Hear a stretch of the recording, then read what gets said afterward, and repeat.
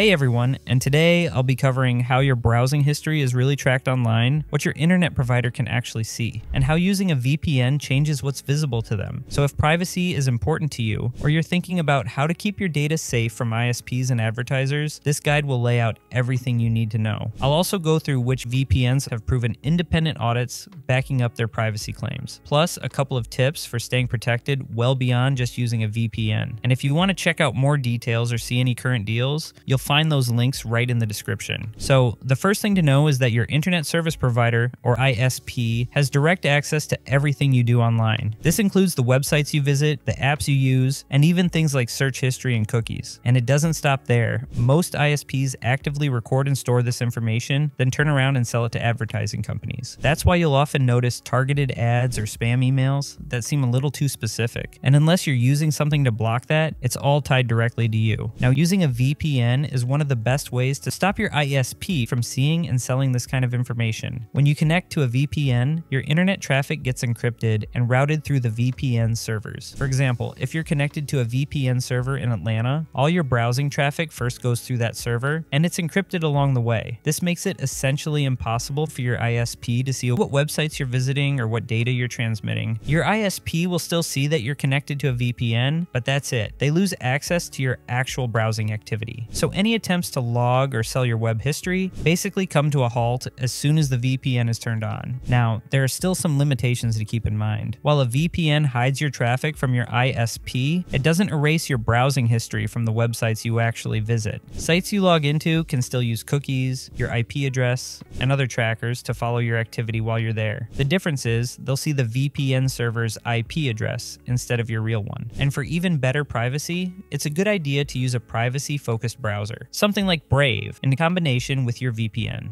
This helps cut down on tracking cookies and other ways websites might try to piece together your activity. Now, there's one more important point to cover here. While a VPN keeps your data private from your ISP, your VPN provider does technically have access to all the traffic that passes through their servers. So if you're using a VPN, you're basically shifting your trust from your ISP to your VPN company. That's why it's so important to choose a VPN with a strong, independently audited no-logs policy. This means they don't keep records of your online activity, nothing about which sites you visit or what you're doing online. And the best VPNs have had their no-logs claims verified through independent audits, so you can actually see the results for yourself. If privacy is a top priority, always look for a provider that's open about its privacy policy and willing to undergo regular, independent testing. So, when it comes to choosing a VPN with proven privacy and security, there are 3 providers that stand out for having independent audits and real-world evidence behind their no-logs policies. First is ExpressVPN. Express has had more independent audit reports than any other VPN, carried out by firms like KPMG, PwC, and Cure53. In fact, ExpressVPN's no-logs policy was put to the test back in 2017, when Turkish authorities seized one of their servers during an investigation. Even then, no data was ever accessed or extracted because nothing was ever stored in the first place. That's about as close as you can get to a real-world privacy guarantee. ExpressVPN gives you access to over 3,000 servers in more than 100 countries, so there are plenty of options no matter where you want to connect. It's also known for being simple,